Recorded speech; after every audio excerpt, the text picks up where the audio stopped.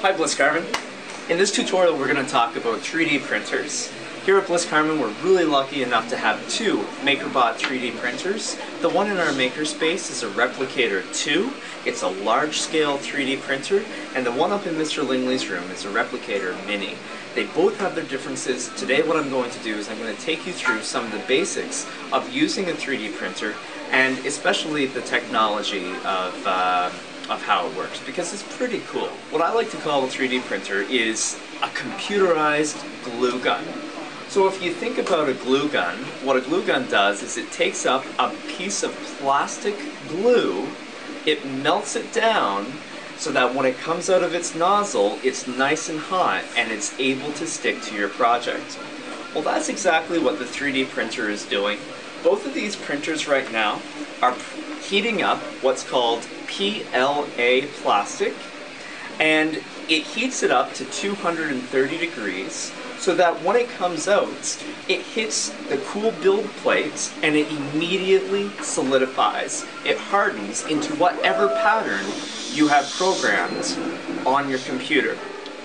The benefit of using a 3D printer is you can make some really complex objects. For instance, we have all kinds of different shapes here. You can even make shapes and objects that move about each other, which is really cool. So if you look at this print, you can see up close that there are thousands of layers built on top of each other. And so as long as your print is printing from bottom up, you can even put objects inside of other objects, or objects that turn independent of their outside objects, which is really cool.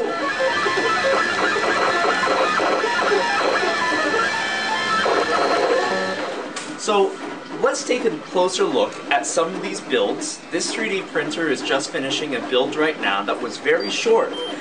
This stretchlet was created in just 25 minutes. If you have a larger object like this dinosaur head, this had to be printed off in two separate pieces because just the skull alone took 5 hours to print on this 3D printer. You can tell that the print capacity of this 3D printer is much larger than what this one is. So let's take a closer look at the Makerbot 2 and what it can do for you.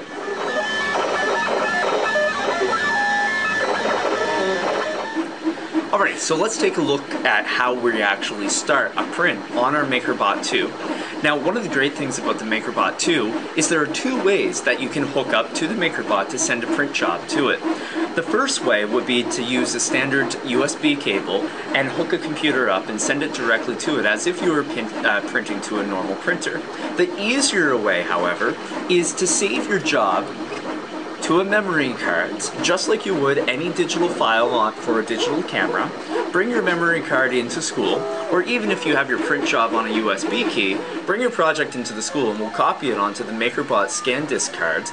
And it's simple to just drop it into the slot, push it into the place, and now we can print your job from the 3D printer directly.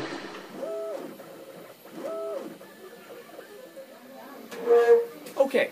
As you may have heard, out there online, there's a whole community of makers who are creating brilliant 3D prints that are all ready to send to either our Makerbot Mini or our Replicator 2.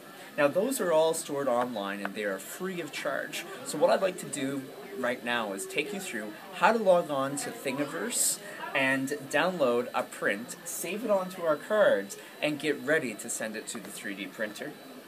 Now, it is important to remember that you can do this at home. If you were looking to print something off at school, the best idea would be for you to find it at home, bring it in, and to load it onto the cards. An important thing to remember is that Thingiverse only works on Google Chrome. So make sure that you download Google Chrome. It is free of charge, and then you're ready to log on to Thingiverse. So now we're logged on to Thingiverse.com. One of the best ways to find what it is that you are looking for is to type it into the search bar up here. I'm a math teacher, so what I like to do is I like to look at the 3D printable items that I can print off and use in my classroom.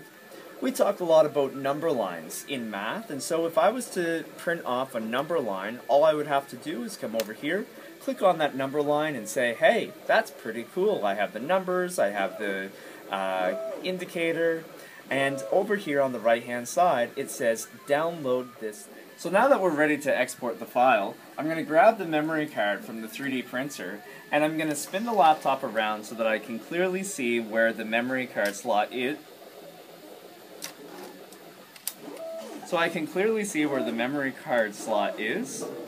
And I'm going to insert it into the computer.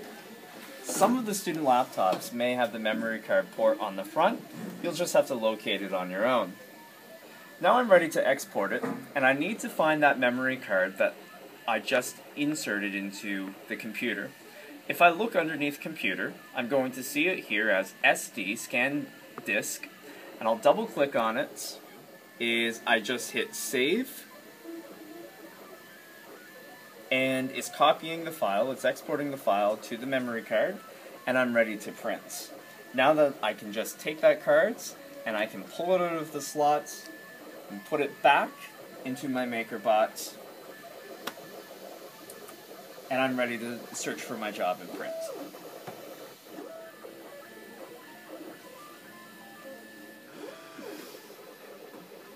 Alrighty, getting your job off the build plate can be a little difficult. So what I have here is I have a standard putty knife, and we're going to very carefully pry this job off the build plate, making sure that we try not to scratch the build plate itself. So what we can do is we can just pry this underneath one end. The faster that you do this after your print, the better, the easier it comes off of the plate.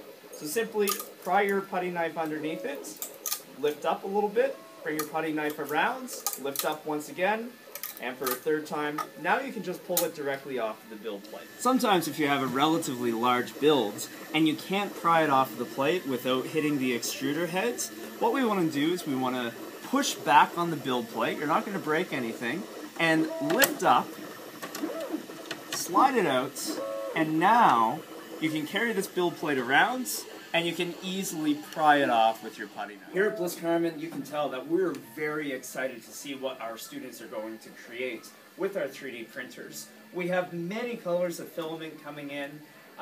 Get out there, create, and go ahead and watch the video on how to create using tinkercad.com. The world is your oyster. Use your imagination. Let's get out there and make something.